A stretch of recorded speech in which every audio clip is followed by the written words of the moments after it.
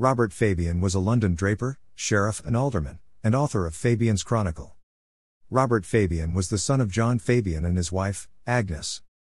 He is said to have been born in London. He had a brother, John. His nephew, John Fabian, married Anne Waldegrave, by whom he had a daughter, Mary Fabian, wife of Sir Thomas Spert. Mark of Richard Pynson, who printed Fabian's Chronicle. He was apprenticed as a draper to William Holme about 1470, and was granted the freedom of the Worshipful Company of Drapers in 1476.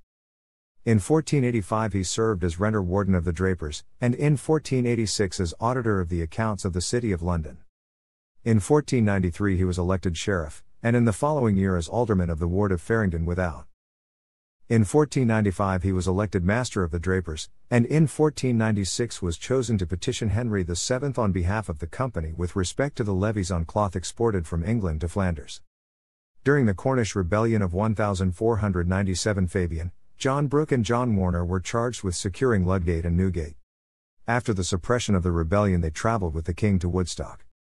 In 1498 he was one of the assessors of a subsidy levy to finance the war in Scotland. In 1501 he was again elected Master of the Drapers. In 1503 he resigned his office of alderman on the ground that he lacked the financial resources to support election as Lord Mayor. He is best known as the author of the work commonly known as Fabian's Chronicle, which presents parallel histories of England and France and covers the period from the arrival of the legendary Brutus of Troy in England to the death of Henry VII. 2 manuscripts are extant. And although these are not in Fabian's hand, it is almost certain that the text is his. The Chronicle was initially printed without attribution by Richard Pynson in 1516 as the New Chronicles of England and France, but an edition of 1533 printed by William Rastel bore Fabian's name on the title page, Fabian's Chronicle newly printed. Both John Bale and John Stow describe the Chronicle as Fabian's work, although according to Maclaren, Stow also wrongly attributes to him the manuscript of the Great Chronicle. Likely because both Fabian's Chronicle and the Great Chronicle are written in the same hand.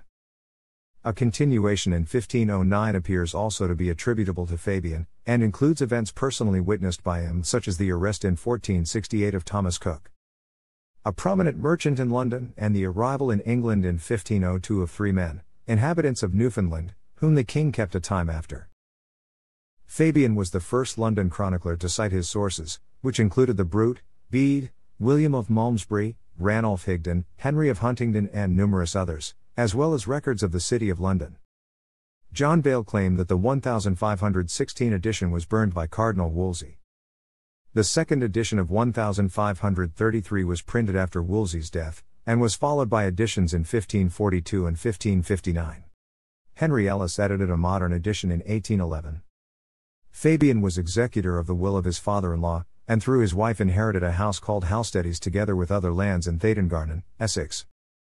At his death he also owned tenements in the London parishes of St. Benet Fink and St. Michael's, Cornhill, as well as lands and tenements in East Ham, West Ham, Leighton and other towns in Essex. Stow states that Fabian died in 1511, while Bale dates his death to February 25, 1512. Stow also records that he was buried at St. Michael's, Cornhill, where his monument is no longer extant, although Stow preserved the English part of his epitaph. In his will, proved July 12, 1513, he left bequests to his wife, his 6 surviving children, his cousin, Dorothy, and the mercer Robert Tate, Lord Mayor of London, among others. Fabian married Elizabeth Pake, daughter and heir of a London draper, John Pake, by Elizabeth Stocker, by whom he had 16 children. Only 6 of whom, 4 sons, John, Robert, Thomas, and Anthony, and 2 daughters, Joan Harriot and Mary, were alive at his death.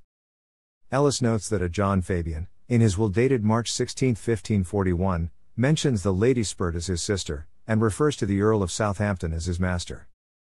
He also mentions another sister, Martha, to whom he bequeaths 4 nobles yearly, and the Lady Marney, to whom he bequeaths his books of meditation and his chronicles.